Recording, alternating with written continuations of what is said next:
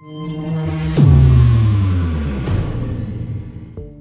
friends, Andy Jenkins with the Warrior Hope podcast, brought to you by Crosswinds Foundation for Faith and Culture, where what we do here is endeavor to connect veterans to their next mission. Now, people say, why do you hold the paper up? I hold it up because it makes it easy to see it. And remember, we connect veterans to their next mission. Now, the most common obstacles that we face on that are isolation and unresolved hurts, or you could even say, spell it out like this. In fact, I'm going to do this on the sheet right now and say unprocessed pain of the past. So unresolved hurts, it could be unprocessed pain of the past, could be a common obstacle right there. My writing is incredible. I'll have to rewrite that in another week or so. Here's why it matters. We really believe that all of this matters because you have a purpose, and that purpose most often connects you to people who are going to be radically affected, incredibly blessed by what you do, by you living out the mission. Those people always include, now it's bigger than this, they include your family, they include your friends, they include your fellow service members. In the previous episode, we talked about the new documentary that Eugene Cuevas has been putting together on behalf of Front Porch Media and Crosswinds Foundation for Faith and Culture, and how that is really going to be a groundbreaking, I feel, project. I would encourage you to go back and listen to that. This always affects your family and the people who are closest to you. Now, this week, I want to shift gears a little bit, and I'm going to bring you a teaching from the Warrior Hope curriculum. This is the first curriculum that we put together. This is the project that was the result of the Invisible Scars documentary, the result of the Honoring the Code documentary. And when you flip through here in the beginning, early on, we start tackling the ideas of total health. And that includes spiritual health, it includes emotional health, it includes mental health. That first one is in chapter 3, spiritual health. It really zeroes in on this topic of moral injury, the subject of the Honoring the Code documentary. Put the link in the show notes below. And I really wanted to share it with you. Over the next few weeks, I have some interviews scheduled where we're going to talk about just war. We're going to talk about how should soldiers view the idea of having to pull a gun and take life in the line of duty. How should they view themselves, and where does that fall on the moral compass? We're going to talk with some people who've dealt with survivor's guilt. We're going to talk with others where their battle buddies didn't make it from the scene, but they did, and how should you deal with that? And in order to go there, I really thought I need to provide you with some information that will really set the stage for those conversations, as well as information where after you hear those stories, you can always come back here and visit. And so in this episode right here, I'm going to share with you the teaching video from lesson number 3 of Warrior Hope. It also comes in the Warrior Hope Leader Guide. This conversation right now is all about guilt and shame. How do you deal with, the official name is moral injury.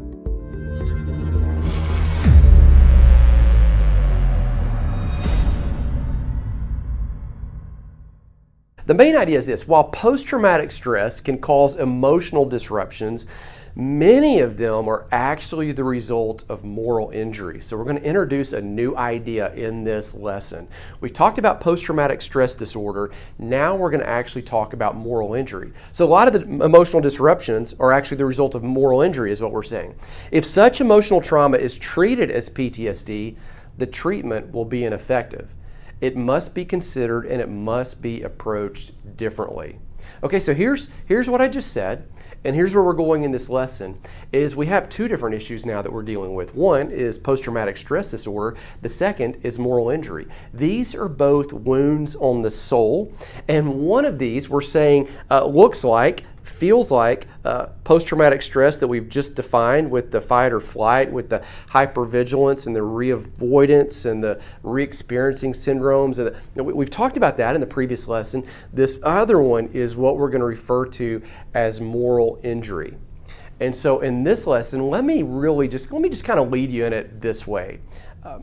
Think about signs that you see out on the road. You see them when you're driving. You see them when you're jogging. I see them when I'm riding my bike. Where it says, "Please share the road." Telling cars to share the road with bikes like me, right? So you see signs everywhere. You see them when you go to the restroom. You see them when you're at the supermarket. When you're looking for signs, are not about the signs themselves. Signs are always pointing to a greater reality. Signs are always informing us. They're encouraging us to navigate, to look deeper, or to avoid something perhaps. Signs are always pointing to a different reality. The sign is not about the sign itself. So you think about this sign right here that says danger minds. This one's actually quite common in many places around the world. In fact, there's a lot of humanitarian causes that are dealing specifically with this sign. Now, if you were in a field and you came upon this sign, and it's just like you see in the picture right there, on a post with barbed wire, and the sign says danger minds, you've really got three choices when you face that sign. First choice is this. You can ignore the sign, you can proceed, and you can hope for the best. Choice number two is you could accept that sign as truth, and then you could just walk through that field with caution. Choice number three was you could just stop and you could go around the field, you could take another route. And so when I'm teaching this in a group, I always say, hey, what would you do? And people inevitably have different answers based on these three. Nobody says they would ignore the sign. Everybody acknowledges that one is like, we wouldn't do that. We would scratch that one off because we wouldn't just kind of barrel through. But people disagree about number two. They say, well, I might go through the field depending on what was in the field. Like if there was family that was in the field, or if there was someone I was trying to rescue or save, or something I needed to get to that was super important. I might go through the field instead of going around the field. But everybody agrees that they would accept that sign in some sense as true, that it pointed to a bigger reality beyond the sign, that sign was saying, hey, there's all kinds of danger all throughout this field, and then we would navigate however we chose to navigate. But again, we would all agree that that sign is not about the sign itself. The sign is pointing to a different reality. Now, let's just kind of put that on the screen here, okay, because we're about to make a leap and talk about this as how it relates to you and me and what's going on inside the soul. Okay, you don't make the sign the focus of your attention. Any of the signs that you see. We know that these signs aren't about the sign themselves. The sign are always pointing to something greater. And I would say this, physical symptoms, they call our attention to look closer. So if you woke up this morning and you rolled over in the sheet and just kind of where your arm was, you saw some blood, you'd kind of go, oh, what happened? That sign would call you to look closer. If you got up and you felt a little faint, a physical symptom, you felt a little dizzy, you'd probably sit down. Like that sign would call you to look and go deeper. One time my daughter Miriam, she was on a zip line in her backyard, and she fell. And instantly she starts crying. I dusted her off and we went upstairs. I let her take a bath. And after about an hour of just kind of soaking in the bath, she said that her arm was not feeling right. So I gave her some Advil to really knock out the swelling. But I took her to the emergency room to get it x-rayed and found out she had just a slight fracture. That sign that was going on, the pain that was in the arm, that alerted me to something deeper that without that sign, I would not have known about. In all cases, physical symptoms, we don't make it about the symptom itself. We don't make the pain in the arm just the pain. We look deeper. We don't make the blood just about, oh, there's blood. Like we look deeper. We don't make the dizziness just about, oh, like we actually look deeper to see what's going on. Well, in the same way, these emotional and these mental signs, these symptoms, they do the exact same thing. They're letting us know that there's something going on in the soul that we need to navigate, something going on in the soul that we need to address. Here's point number two. Let me remind you of this. This is something that we continue coming back to, but it's super important for you to really lock onto, is when you have some kind of sign that's emotionally or mentally something of distress, something that kind of feels a little bit off, something that feels not healthy, something that feels like maybe not normal, or maybe it's a new normal that you know was not the original normal. Let me remind you that you're not flawed. The internal unrest that you feel, it is a natural response to the experience that you've encountered, especially if it was a traumatic experience. Now, as it relates to moral injury, as it relates to spiritual health, let me show you how that wraps up here. Let's define conscience like we defined post-traumatic stress disorder several lessons ago. And let me just go to a source right here that everyone would know. The source is Webster's. Conscience is this. Now notice, I'm going to make a few observations as we look at the slide here and just point out some things. Conscience is the sense of consciousness, the sense of awareness of the moral goodness or blameworthiness of one's own, now catch this, conduct, what you do, your intentions, what you felt like you should have done but didn't do, or what you felt like you should not have done, but you, okay, so intentions, so it could be what you did, what you thought about doing or thought about not doing, or character. So character would really kind of be a life path of repeated behaviors, repeated conducts, repeated intentions, or character together with now notice this, a feeling of obligation to do right or to be good. So the conscience has a propensity to do what's right, to do what's good, to do what's pure, noble, trustworthy, reliable, honorable, with integrity. But what's going on here is so often there seems to be this break in it. There seems to be something that gets kind of shifted and sifted down. You might have seen it presented like this before. If you grew up like I did, you got up watching the real Saturday morning cartoons. They shifted somewhere when I was in high school, but before then, like they notably had these characters on just about every Saturday on somebody's shoulders, where you'd have the angel and the devil and they're arguing back and forth, and the cartoon characters looking back and forth, and this one's trying to encourage this behavior, this one's trying to encourage that behavior, and they're kind of topsy-turvy about what are they going to do, and there is this real conscience inside of us. And what that definition from Webster's is saying is that the propensity is actually to follow the angel and to do right. Like there is this bent.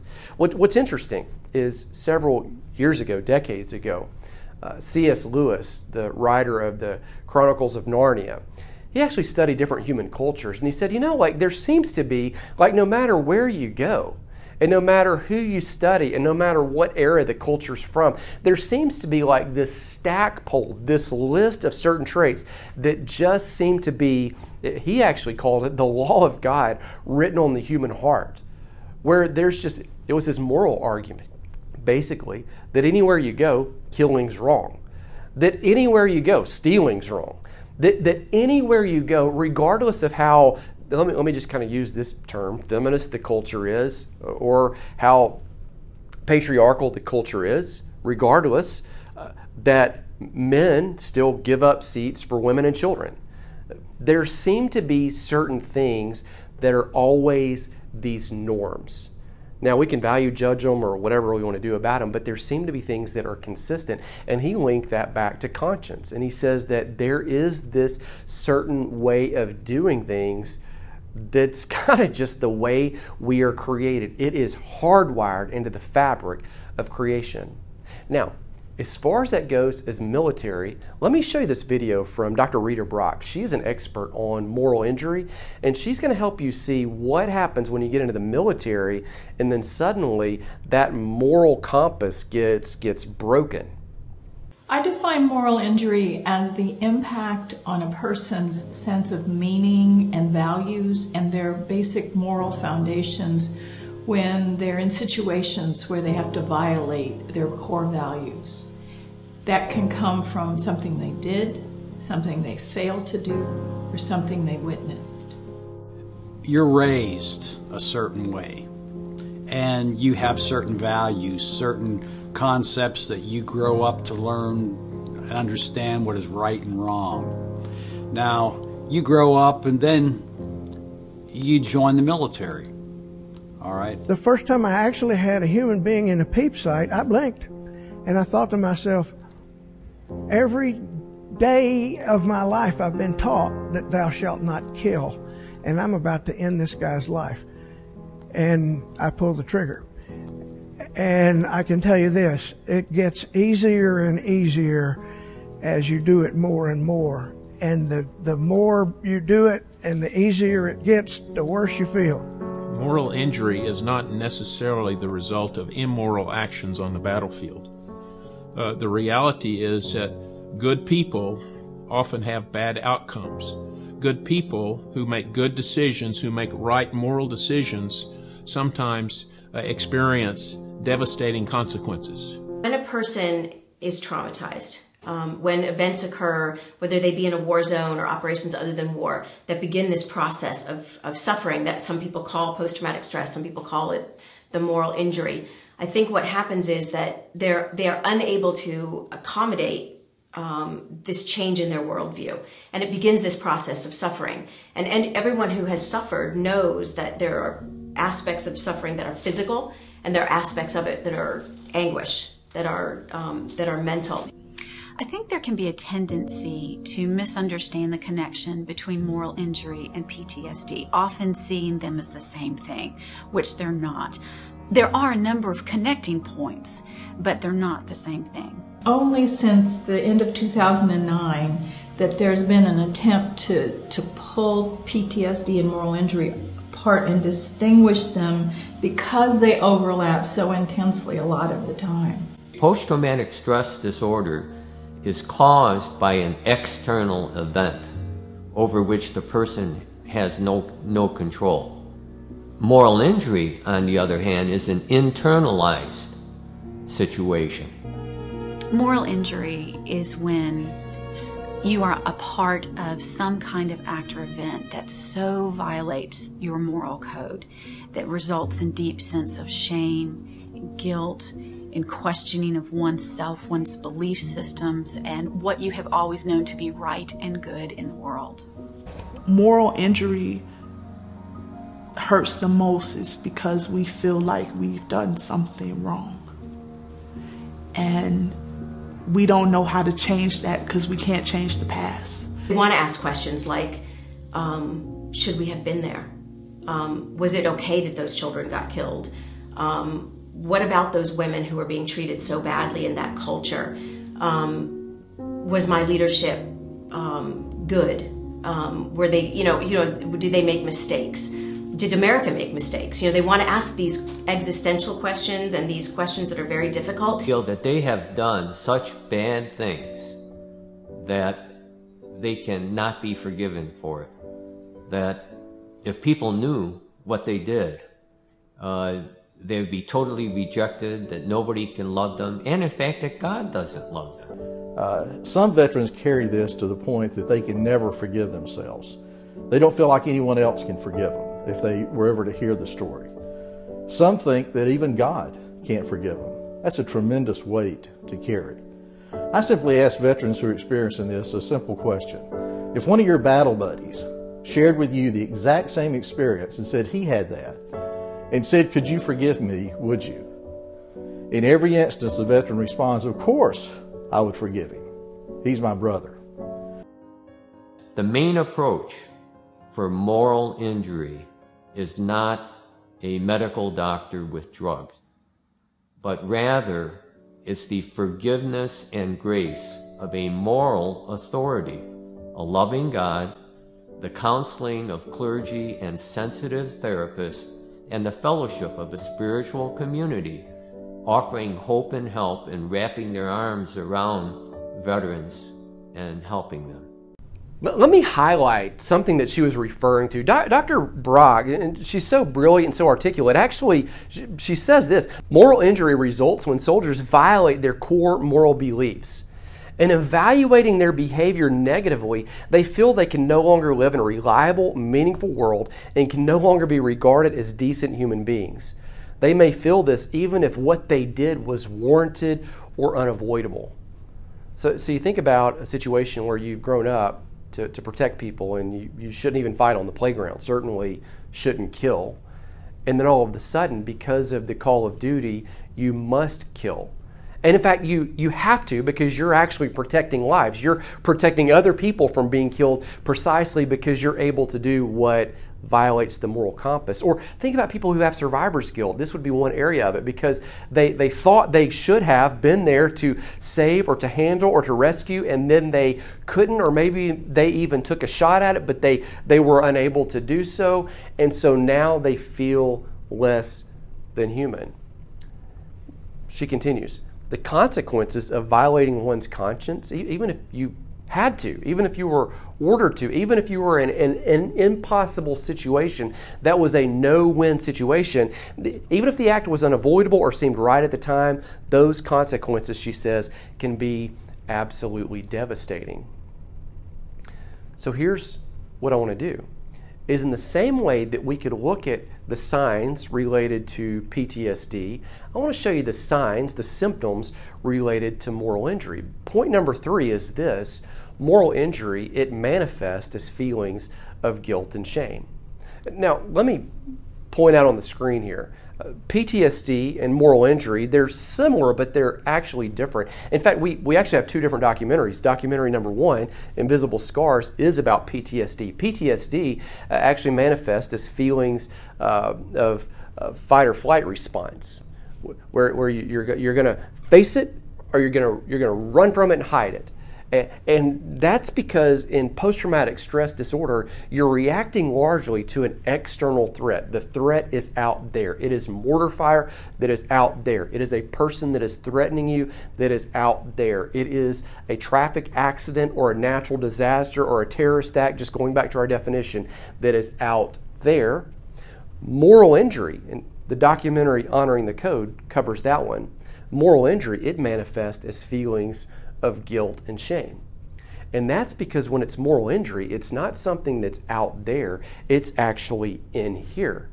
Now, it certainly relates to real world experience and to things that happened out there, but all of a sudden, because of what happened out there, there is something internal that is this unrest. And so when you sense the signs, just as we saw the sign of the minefield, when you see the sign that says guilt, and you see the sign in your soul that says shame, you might be dealing with moral injury.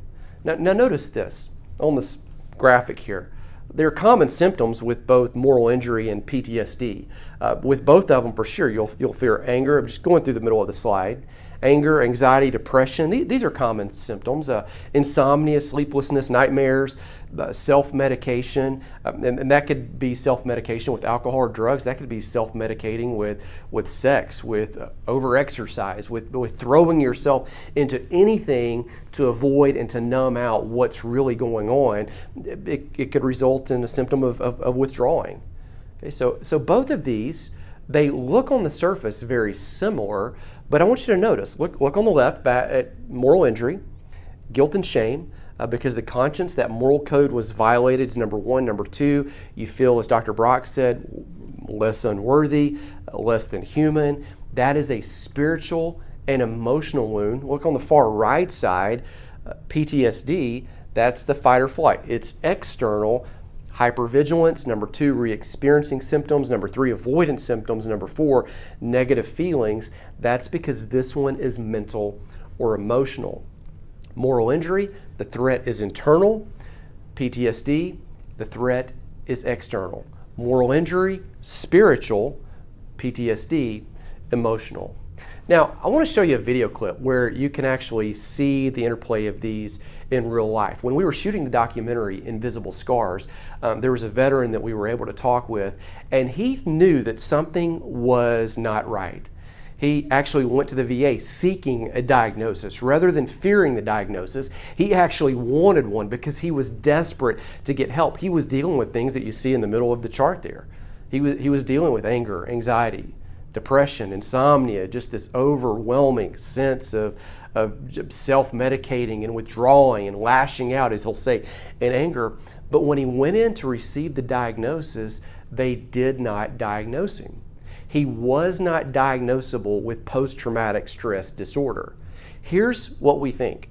As we were making the second film, Honoring the Code, and really begin to learn more and more about moral injury, we actually think that he's dealing with moral injury, not post-traumatic stress disorder. So the VA was correct. He did not have PTSD. He had moral injury. Watch this video and see if that makes sense to you.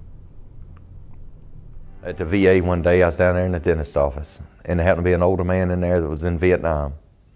And I had been struggling, and he went to talking about some stuff he had experienced in Vietnam one day.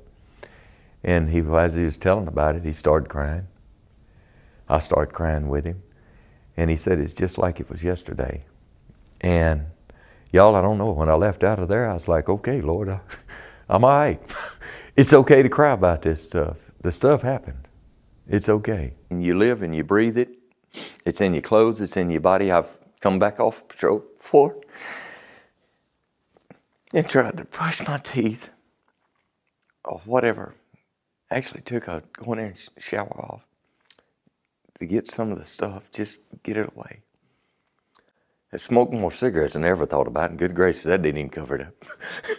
And you just want to get away from it. But anyways, make a long story, I'm the one that's changed. It changed me. It changed me. It gave me a different perspective on stuff because I saw some really ugly, ugly things. I'll have discussed it with regular folks. Very sensitive.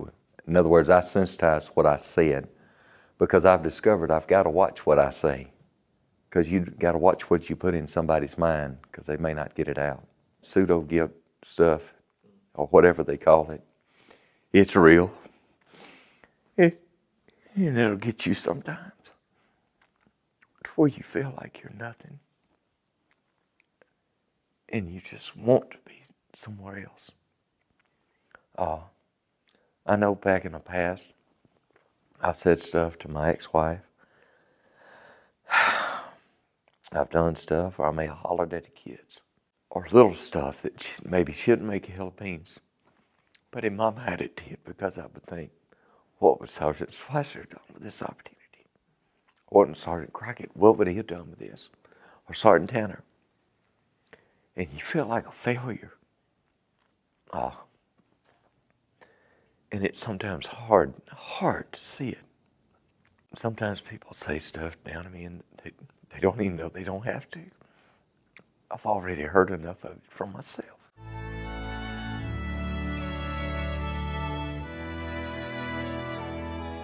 Again, to summarize, the signs that are associated with moral injury are these two that we're going to put on the screen right here. It's that guilt and shame, and the result is the conscience feels violated. The conscience, the moral compass there, that human code, it's broken, and in some sense like the angel has been shoved off the shoulder.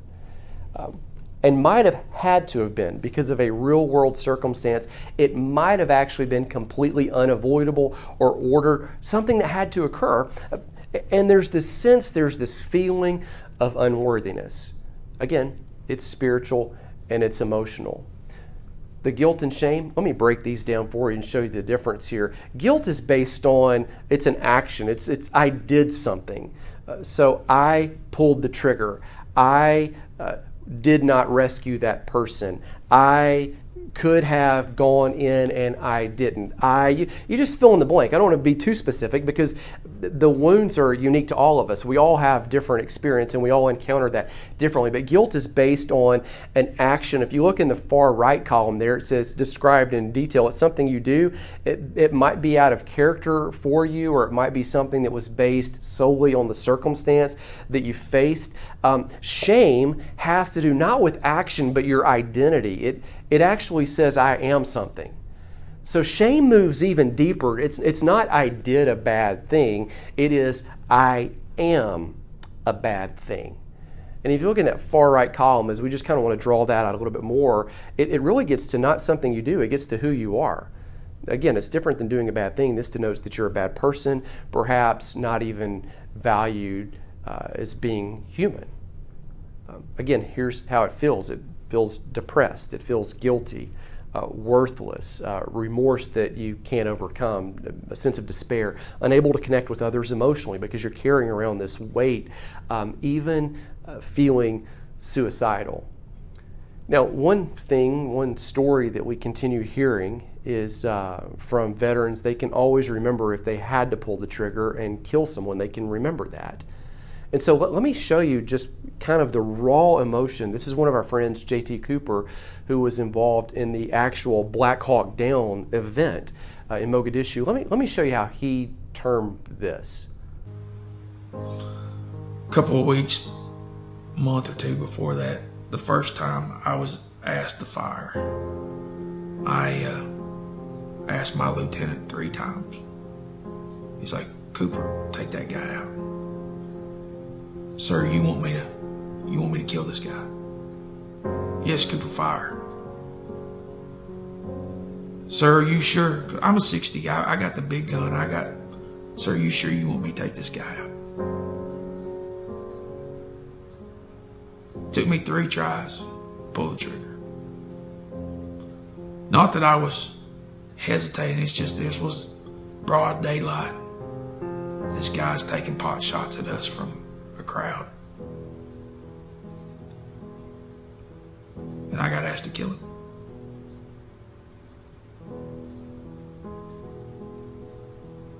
It's not easy. I think that might help you put flesh on the tension that you feel there. There's another veteran that we spoke with. His name is Kyle Radke. He's an Air Force captain. He says this about his experience in war. He says, "I started having questions. What was the war for? Did I do any good for this? Could we have done something differently?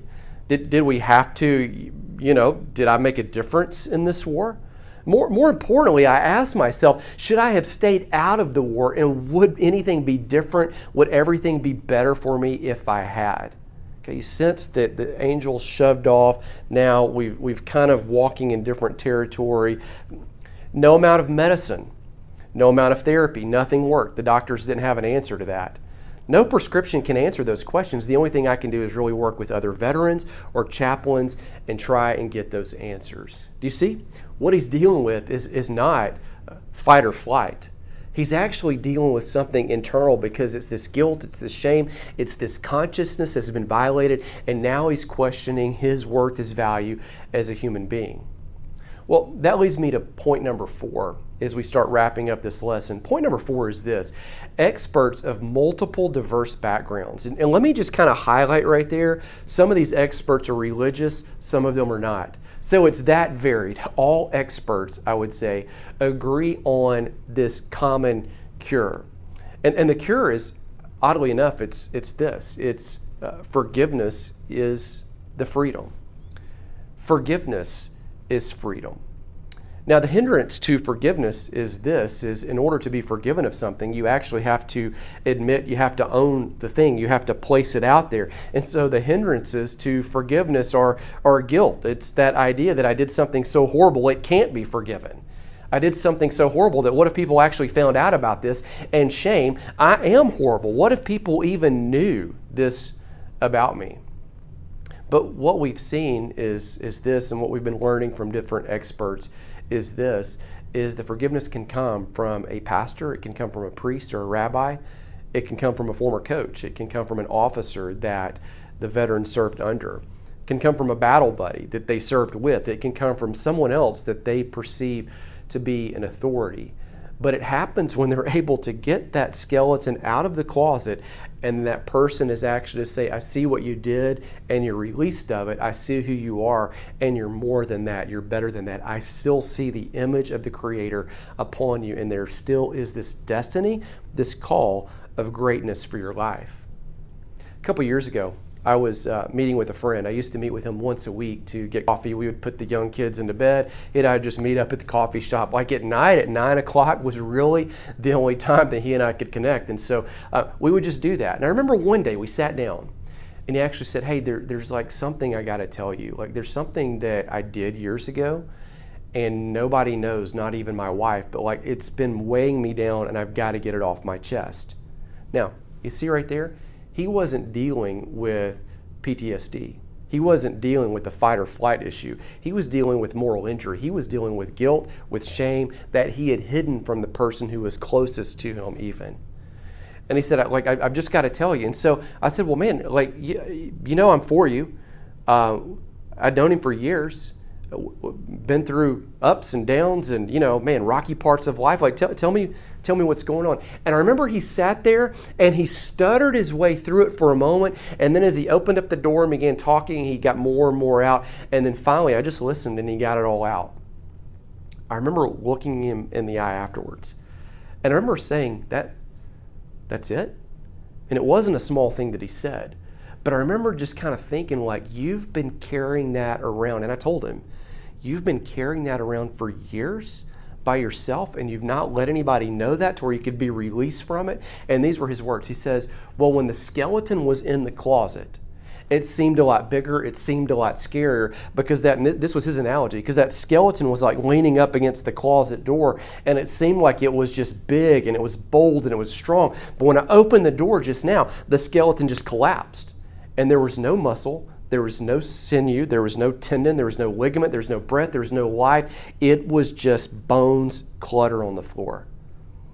And when you get bones and clutter on the floor, then the process of cleanup can begin.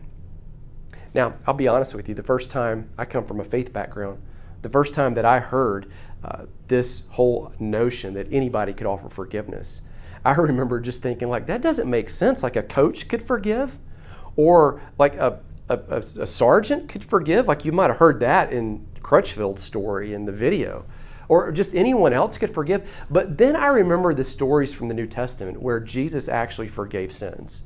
Like, one time it happened in Mark chapter 2, where they let the paralytic down through the roof while he's teaching in the crowd, and he's there, and Jesus says, son, your sins are forgiven. And the Pharisees were mad. They were furious about it, just as I was like kind of questioning, like, what, just the coach can forgive sins? And he healed the man in response and said, which is easier? Rise and walk. So Jesus in that moment forgave sins. But then this interesting thing happens in the upper room after the resurrection. He actually looks at the disciples in the book of John and he says, if you forgive the sins of any, they're forgiven. And in that moment, he actually empowered his people to express grace to each other. In fact, if you look at the end of the New Testament, James says, confess the issues that you have, confess the stuff that you carry to each other so that you may be healed. Like, healing comes not just in this, I'm going to have this spiritual encounter by myself. Sometimes true healing happens when we express grace to one another. As we close out, watch this video from really an expert on moral injury, Major General James Mukuyama. So there was an incident that occurred in the Mekong Delta when I was a company commander in Vietnam, and we had just overrun an enemy position. And we had killed several enemy, and as a matter of fact, literally, I had 3 bodies of Viet Cong at my feet. And the time a unit is most vulnerable is right after a victory. Now, I was the guy in charge. I was the professional, and I knew that. So I was on my radio talking to my platoon leaders, because I was a company commander and I had 200 soldiers I was in charge of. And so I'm talking to my platoon leaders, and I'm kicking rear end and taking names, as we say. And I told my platoon leaders, reorganize your units, take care of your wounded, redistribute your ammunition, look for enemy avenues of approach.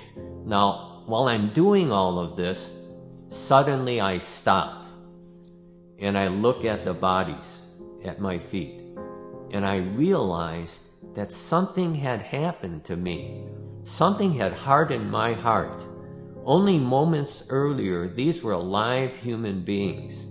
These were people who had families. They had loved ones. They had emotions. They were fighting for something as important to them as I was fighting for it. I was treating them like bumps on a log. And then I remembered Jesus' Sermon on the Mount when he told us to pray for our enemies. So in the middle of all this stuff going on, the so-called fog of battle, I stopped and I said a prayer for the 3 Viet Cong and their families. And now that I look back on it, I know I was praying for myself as much as I was praying for them.